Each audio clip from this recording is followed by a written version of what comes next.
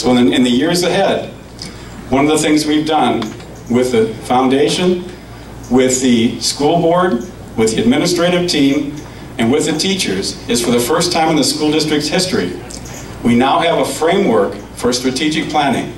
They're aligned and linked, and for those of you in the business world know how important that is. And from here on out, it's all about execution.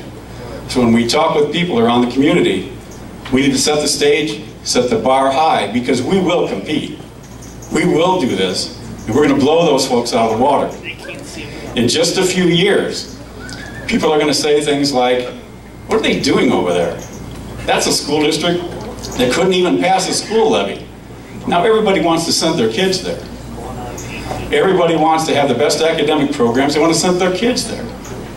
Everybody wants to have the best music and arts program. They want to send their kids there. Everybody wants to have the best athletic program. They want to send their kids there. We're going to do this. We're going to compete, and we're going to be the school district of choice in the region within 5 years.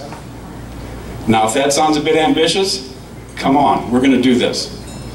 And on your backs, on the backs of the community, and on the backs of all the graduates in the years past, we will do this. So when the time comes, and they start saying, that's a miracle what they did over there, I'm here to tell you that there are no miracles. It's the right people with the right plan at the right time.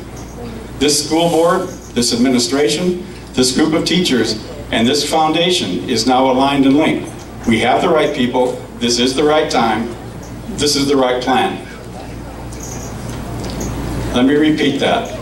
We will be the school district of choice in 5 years. Come join me.